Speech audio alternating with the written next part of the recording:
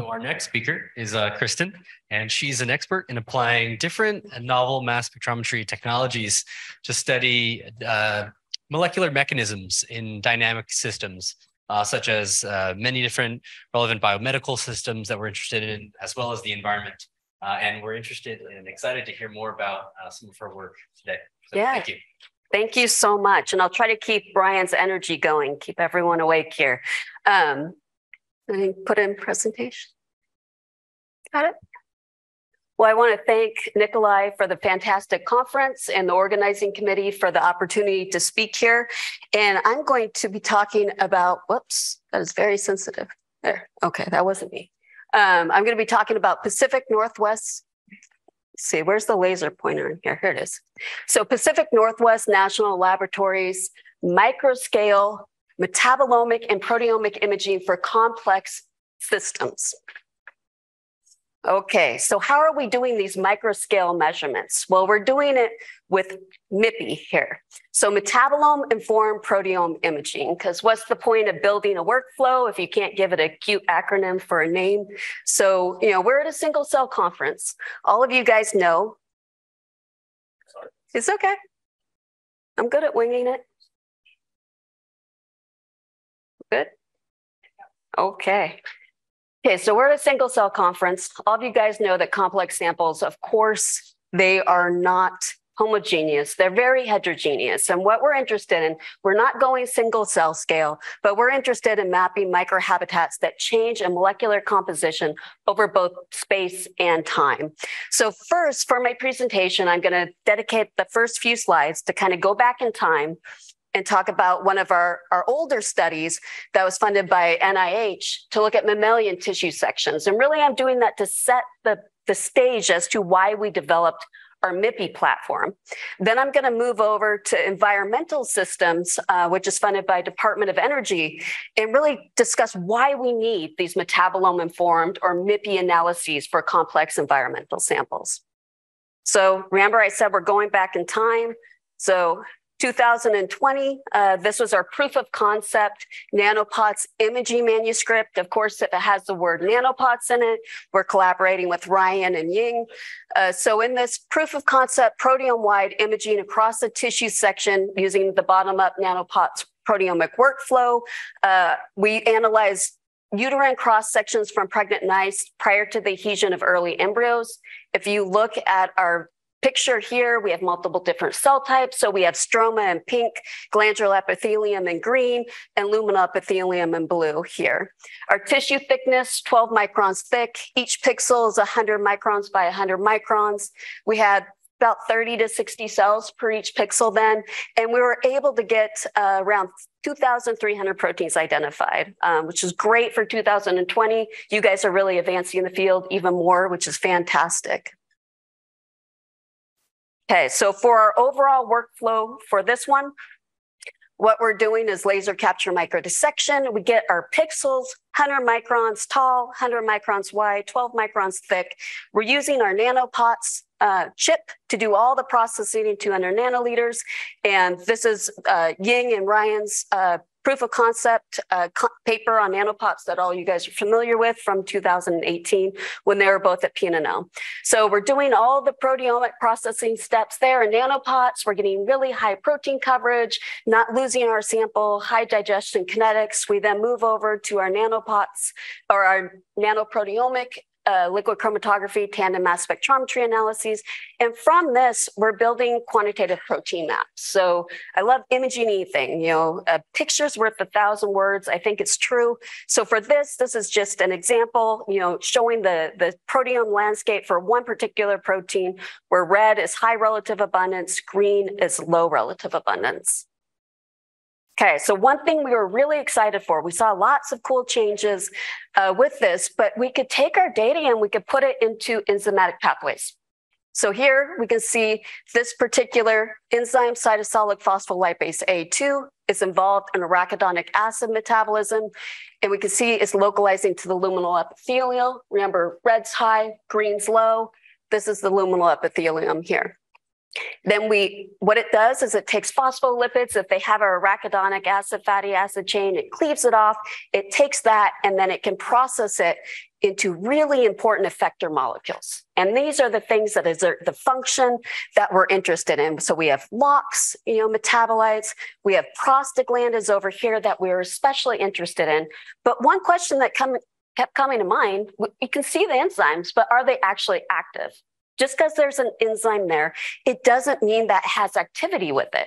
So at the time we were doing this study, we were actually collaborating with Ingela at Uppsala University. So we took sections from this exact same mouse uterine tissue and sent it over to Uppsala in Sweden.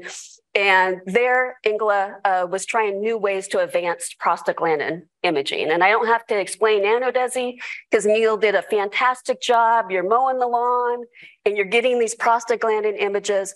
And it's hard to tell because they're orientated differently, but we could see prostaglandin E2, really important molecule. We want to know it was there. We could see it's probably being synthesized and it's down here.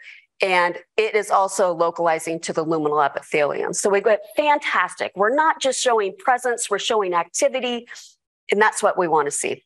So we thought to ourselves, okay, well, what if we combine these approaches? If first we look at microhabitats that contain activities of interest, and then we use our bottom-up proteomic workflow on these microscale regions to reveal what proteins and enzymes are present and responsible for making these.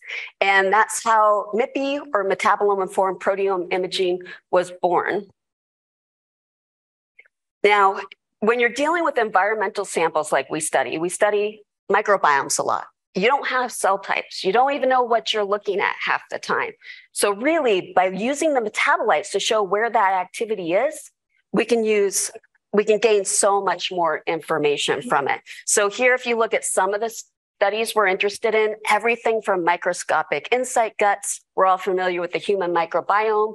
We're interested in soils, riverbeds, plant systems, anything that has consortia exerting a function. So consortia has microbes, so it has fungi, bacteria, viruses, all mixed together, doing a function or a phenotype of interest. So this is going to resonate with everyone that's interested in the single cell community. So how do we, study these? They're complex, they're heterogeneous. Well, what we need to do is we need to have, I'm going to fall off the stage. We need to have spatially constrained microscale measurements to study these complex environmental systems. So most phenotypes are observed at a global level. So we see that phenotype of interest, that function, but many different cell types or species contribute differentially to this global phenotype. So what we need to do is we need to increase the spatial granularity of their measurements to enable the understanding of how each component of a system contributes to the overall phenotype. And that's what MIPI can do. So MIPI can map specific locations of metabolic activity in a biological system. So you're probably looking at this picture right here going, well, what the heck is that? Visually, it's very complex. Molecularly, it's even more complex. So this is one of the systems we study for part of my Department of Energy early career research, and it's a leafcutter ant fungal garden ecosystem. And it's a pretty fun system. So the reason why we're interested in this is its phenotype or its function that we want to understand is efficient plant deconstruction. So we want to mechanistically understand how this is occurring. So it's late in the day. It's a really fun system. Let's dedicate a few slides just to talk about it. So leafcutter ants, so they're dominant herbivores that can consume as much as 17% of the leaf biomass produced in neotropical ecosystems. So a neotropical ecosystem is the rainforest. And if you just visualize in your mind how much lush plant material is in the rainforest, when you think of those pictures, 17% is a very notable amount. So we want to understand how these guys are efficiently degrading or consuming that plant material. Now, you might also think, I'm a biochemist, I'm not an entomologist. So when I first started studying this, I always thought, okay, I've seen pictures like this in National Geographic. The ants eat the leaves. They chew them up and they eat them. Well, they don't. They're actually little tiny farmers, and they use the leaves as a substrate to grow this fungal garden. But the name fungal garden is actually misleading. If you think of the garden itself, it of course has ants, it has plants, it has fungus, but it also has a resident bacterial community.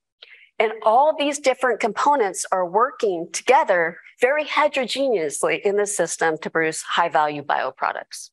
So this system is huge in nature. We wanted to have something that was better controlled. So what we do is we collaborate with Margaret and Cameron. Margaret's pictured here from University of Wisconsin-Madison, so that we can have laboratory kept systems. So we know exactly what's feeding into them. Okay. So this is our question. How does this fungal garden ecosystem break down plant material at the molecular level? Well, you have these complex ecosystems such as these fungal gardens. You have microhabitats. So that's what we want to understand. They have different species, resources, and activities. And if you look here, I've just zoomed in an example. So here we can see a leaf piece undergoing digestion in the garden. So that's a microhabitat we want to analyze, but it's at a very small scale. And if we used our traditional bulk analyses, so if we did bulk proteomics and metabolomics, then we would average molecules, not just from cell types, but from ants, from plants, from diverse bacterial and fungal species. And as we all know, as a single cell community, averaging is bad. It creates noise in our mass spectrometry data, and it dilutes the low abundant pathways of interest, often making them undetectable. So we need to do better. We need to get to the micro scale, and you guys are pushing single cell scale. So what we want to do is we want to understand the relationship between the species-specific activities in this multi-member ecosystem here. And to do that, we need our new methods. And that's what MIPI is doing. So MIPI is taking our activity of region, or our microhabitat with our activity of interest here that we've highlighted. And what we can do is we can map what microbes, what enzymes, what proteins, what lipids, what metabolites and activities can be correlated with this microscale region. And this is the level of detail we need to mechanistically understand pathways. Okay. And I've highlighted Maria down here. She did the majority of the MIPI work that you're going to see.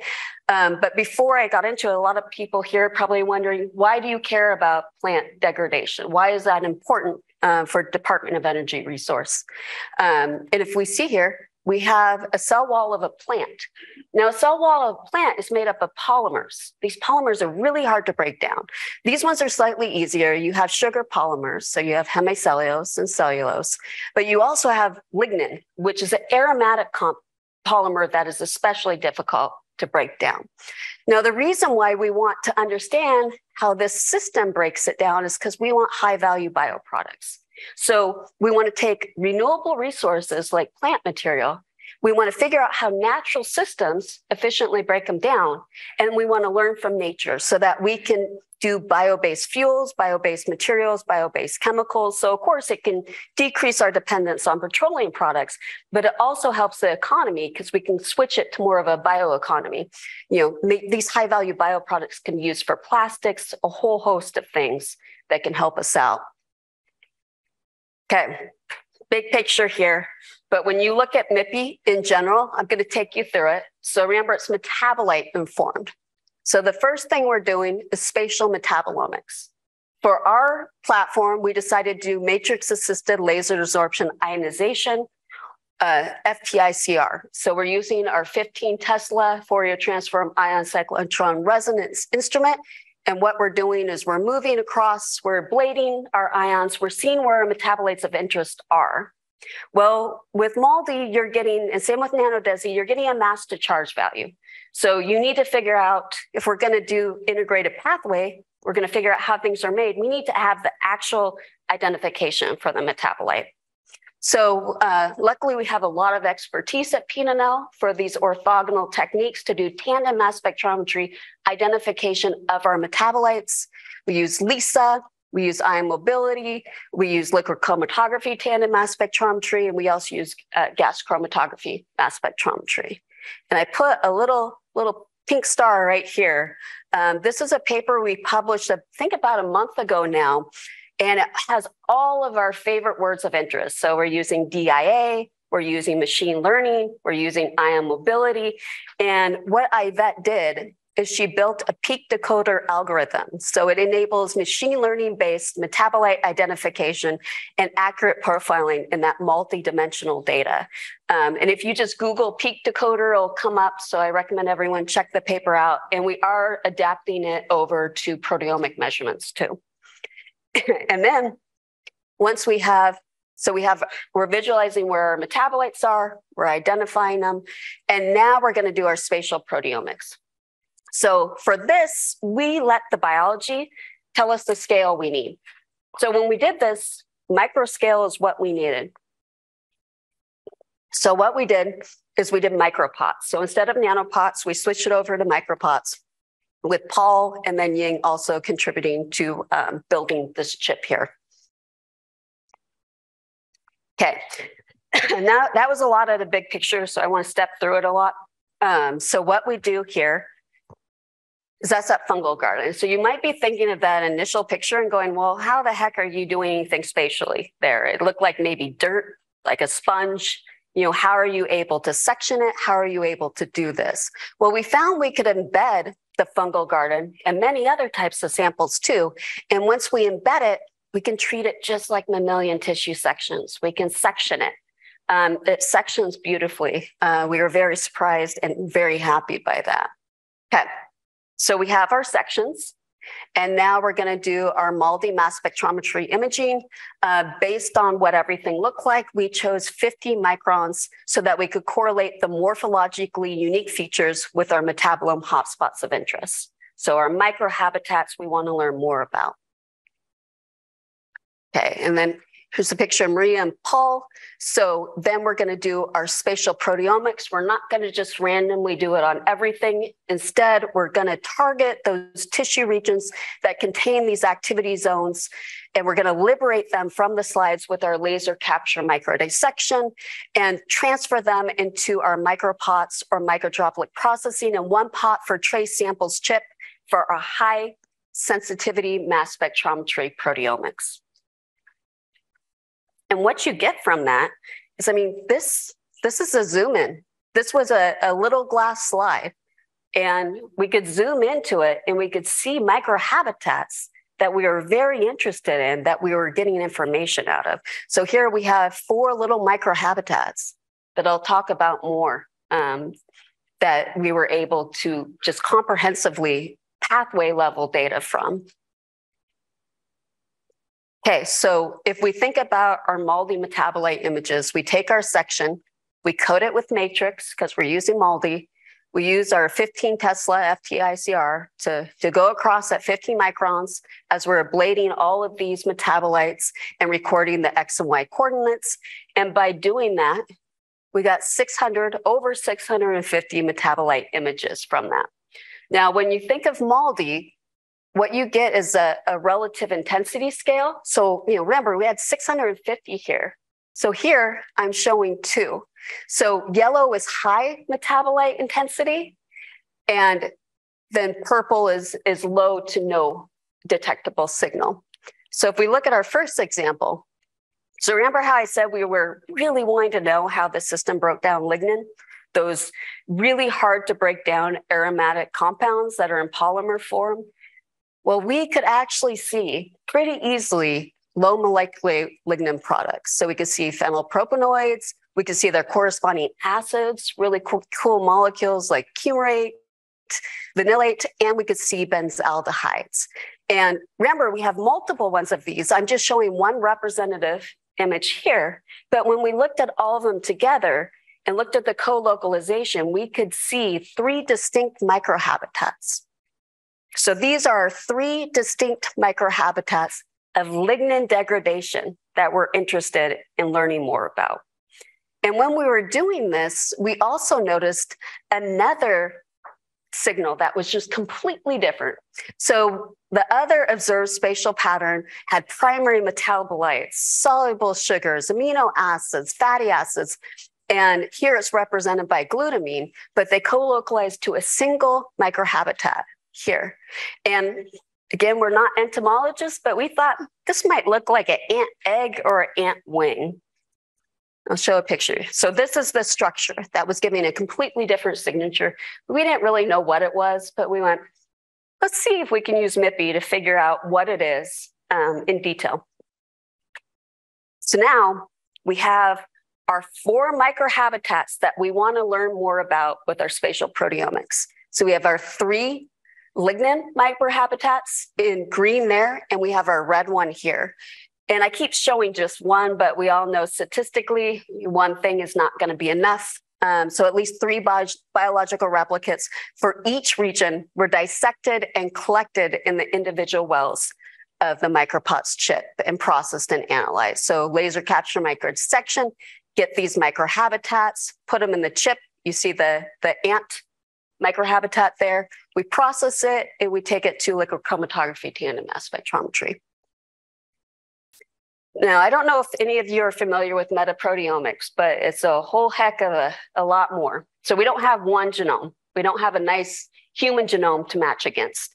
It's a lot more complicated. So what we did here for our metaproteomic analysis is we leveraged 147 leafcutter ant fungal garden metagenomes. We also did genomes of known residents, known microbes, and we used our protein prediction de novo metaproteomics method, which I have listed down here that we published in 2022. And with that, and also leveraging a PNL supercomputer, we could create our reference database, which contained 50 million proteins of known members in the consortia that were grouped into 24 million clusters based on sequence similarity. So that means if we look at our genome, we know this peptide matches to one of these, plants, ants, fungi, or bacteria. And we also put it into KEGG pathways. So we could say, not only is it from an ant, but it's participating in this molecular pathway. Okay, and I'll make this one bigger on the next slide, but just to orient you to what we're talking about here. And then Runan and Yu Chen were our computational biologists that made that huge reference metagenome possible. So this is how we decided to display the data. It's very complex. There's a lot going on. So for each one of our microhabitats, so we have our green lignin microhabitats, 1, 2, and 3. We have our red ant microhabitat. And then for each of these columns, we have bacterial peptides, fungi peptides, plant peptides, and ant peptides. And we also did our KEGG analysis. So we can not only see that it's there, who it belongs to, but what it's doing. Okay, so now here's the zoom in so you can actually see what's going on. So we had 7,392 unique and taxon-specific peptides, and they mapped to 2,339 annotated protein clusters. And remember, we did our KEGG assignments here. We could do it on 93% of the clusters. And the take home is 195 of these had KEGG metabolomic pathways or metabolic pathways matched to it. So let's just look at the data. So remember, here's the unknown structure. Okay, here's our bacterial peptides, our fungi peptides, our plant peptides, and we were right. Here's the ant peptides. So it's screaming, it's definitely an ant. So it's pretty cool that we could pick out that taxonomical assignment. Still don't know if it's an ant wing or an ant egg. So if we look here, we're getting a lot of signal transduction, that green bar there. So we looked at that pathway form, and we could see that amino acids were being made, proteins were being made, all of these new processes were just turning on.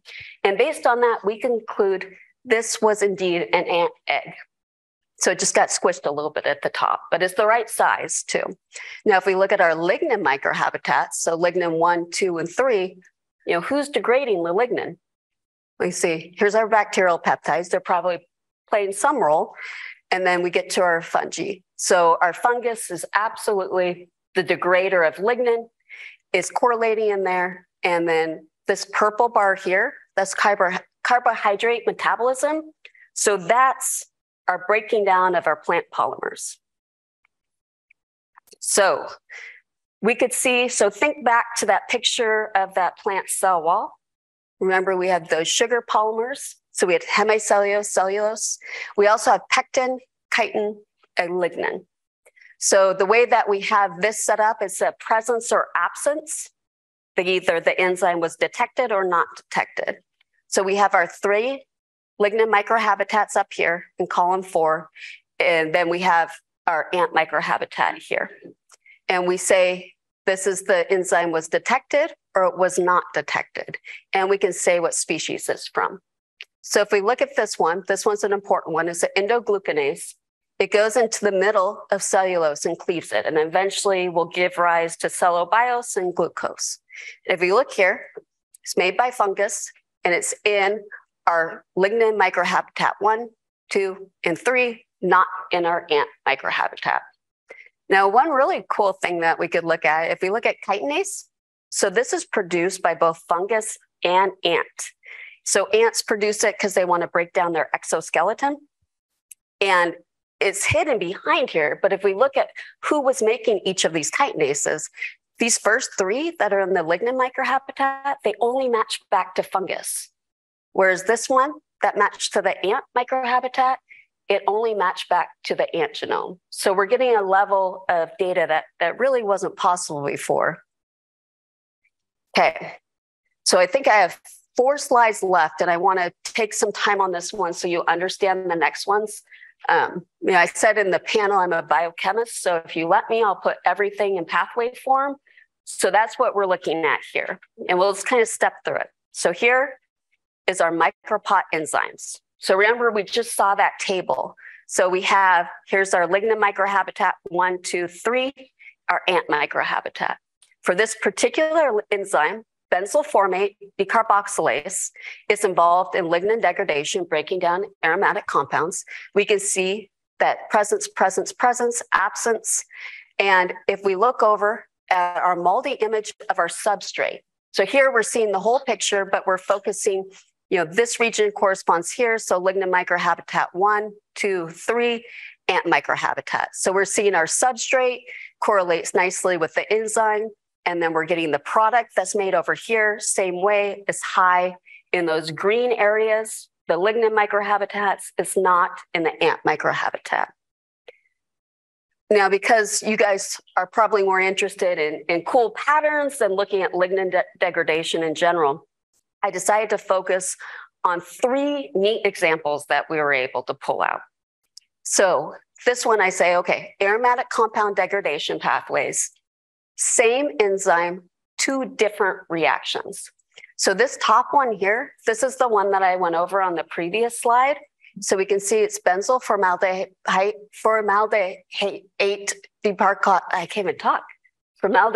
decarboxylase, and it's taking it from our product we already talked about, our substrate, to the product, and it also made over here a 4-hydroxybenzoate. So we can see that enzyme, let's look at what the next enzyme is down there. That's better, too much talking today. It's also benzyl formate decarboxylase. So it's the exact same enzyme, but let's look at what's feeding in. So if we look at the substrate, benzyl formate is different than this one. And if we look over here, our product is benzoate. So we're actually able to see on the microscale level, both the products, the substrates, and the enzyme, and that pathway level mechanistic information that we want. Okay, so for this one right here, this is the same product, 2 different reactions. So we look over here, so malacetate over here, we can see it's in our lignin microhabitat, but we have 2 completely different substrates and 2 completely different enzymes feeding into this. So if we look at our enzymes, we can see these were in the lignin microhabitat made by fungi, and same here, and missing from the ant. And we're getting that same pattern by our substrates too. So again, 2 parallel pathways, we're able to see that and detect that. And this is my last example.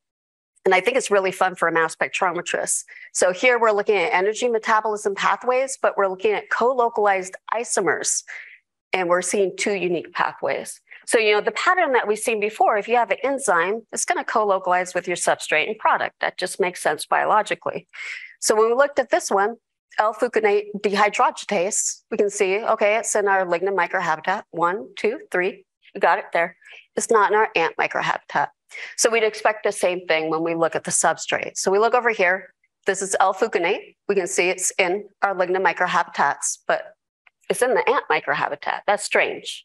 So we thought, well, what is an isomer that exists for L-fuconate? Well, it's glucose. Well, we can't differentiate it here, but the good news is in negative ion mode, glucose has a chloride adduct. So we can search for that and see what that looks like. And yes, indeed, it was glucose. Glucose is specifically localizing just to the ant microhabitat. And so we decided to take it a step further. Can we see the enzyme that's processing it? So we can see glucose here. We can identify the ant enzyme that's processing it, so hexokinase. It's not in our lignin microhabitats. It is in our ant microhabitat. And we're seeing that product, glucose 6-phosphate, specific to the ant microhabitat. So really, really cool resolution of data. If we just took it all, just bulk analysis and clumped it all together, we would be missing out on so much information. Okay, so for summary here, we can decipher microhabitats with microscale multi-omic measurements and really get that region-specific activities, and we can enrich them and we can see what's going on there. And to do that, we're using MIPI. MIPI here, we're using our complex fungal garden, but it can really be applied to any type of heterogeneous sample that you can section. And we can integrate our data to get that mechanistic information that we all want. And then I tried to point out a lot of the key players on the slides, but this is a huge community at PNNL that helped with both of these research studies. The first one was funded by NIH. HubMap that Neil mentioned also had a role with this initial mammalian tissue study, and then Department of Energy, of course, for the fungal garden. And one thing, being a national lab is we love collaborators. So, please reach out to us. We have a huge, excellent team. We love collaborations. We love writing grants together. And if you have a biological system that's DOE focused, we also have an EMSL user facility. So you can always write proposals and actually use our technology we develop with those proposals. Okay, that will take any questions.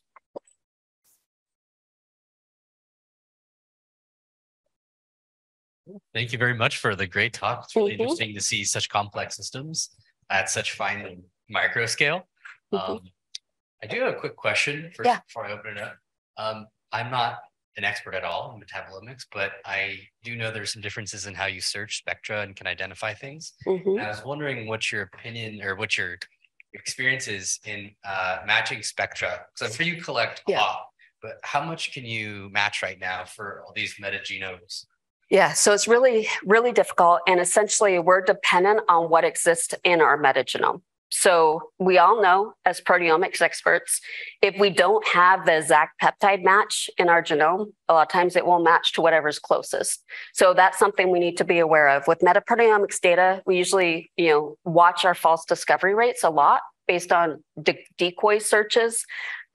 So for metaproteomics, you use MSGF just because we have a little bit more control over it. With our mammalian samples, we use MaxQuant a lot and use match between runs. We do not use match between runs here. We need to see a good spectral hit for every single thing. Otherwise, we just don't believe it. So we actually will look at the raw spectra and make sure it matches. Yeah.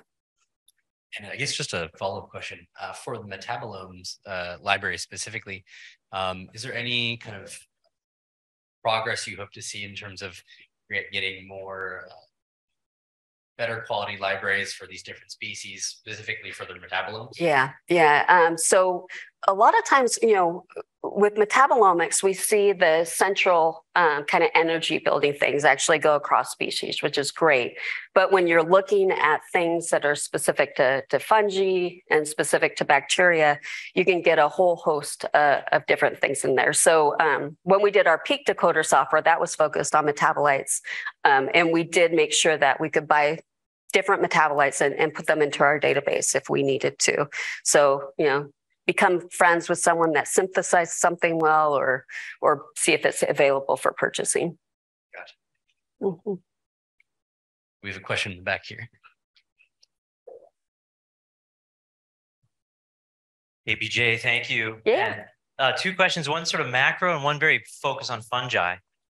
The macro one is, is there another biological conclusion that came out of the system, even the one in the lab, like ants killing each other, or, is there, because it's such a complex, it's such a beautiful thing to see in biology, is there beyond the biochemistry? Yeah, actually, we did have a follow-up study. We just finished analyzing, we're actually getting the data off the instrument, but one of our samples, we found that we had parasitic fungi on it, and it gave a different signal. And it was a very unique metabolite profile and very unique proteins being turned on. So we did a whole secondary study where we introduced an infection and then looked at how it's temporally changing. So the data is hot off the press. We're still analyzing it, but that is one really cool thing that came out of it. Cool. So that's where the fungi are eating the ants. Well, no, it was a parasitic fungi. So it was a fungi that's not our main fungi. That's the healthy. We call it the healthy garden fungi. And then so it was a pathogenic fungi that was just picked up from the University of Wisconsin's lab. Oh, and so introduced. Pathogen, you mean? It's a fungi. So two fungi. Oh, fungi eating other ones. Yeah. So and everyone saw the new, was it the Netflix series, The Last of Us? So, we did a little interview on that, and we said, the best way we prevent this, the fungi killing us all, is we learn how good fungi protects itself and what molecules it makes to fend off the bad fungi. So, yep. Got it. So we can save the world from the next zombies if we know how. Zombie fungi. Got it. Sure. Didn't wake up thinking I would hear that this morning.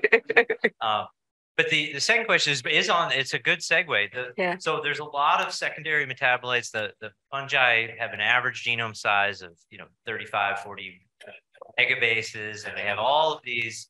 Some of the species have dozens of secondary metabolism gene clusters, and those are the chemical weapons they use. So if you use something like GNPS or spectral networking to interface with the natural products community for fungi? We have, and we have some experts at the lab that are kind of digging into that more. And I think we're just at the tip of the discovery, because there's so many compounds that exist. And, the natural library, so many of those folks have extended it, and we have a great knowledge base, but I think there's a lot of things we just don't know exist.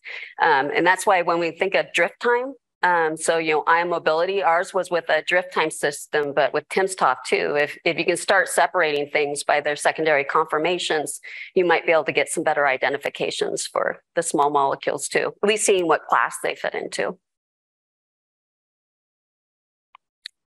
Okay, so go fungi, protect ourselves.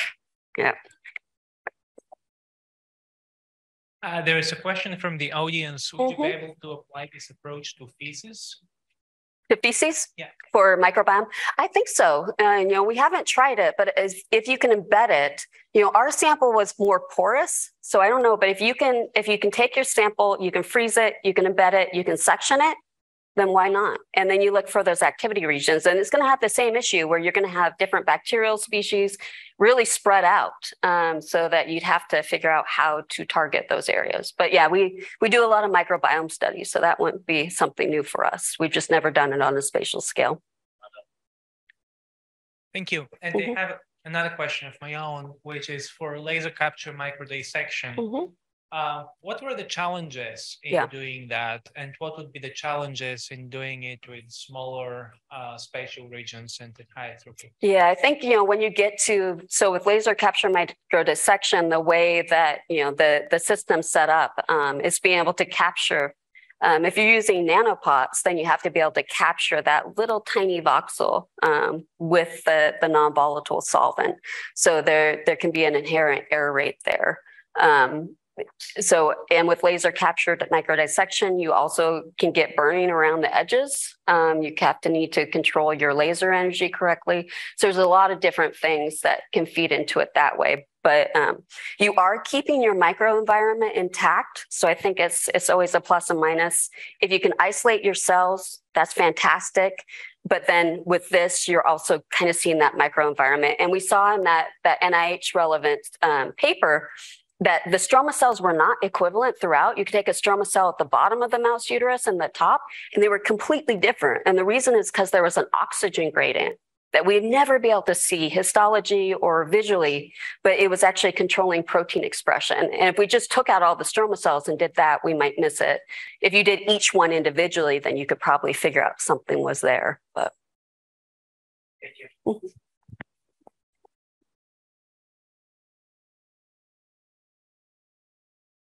Awesome. Thank you so much for your talk. We really appreciate the presentation.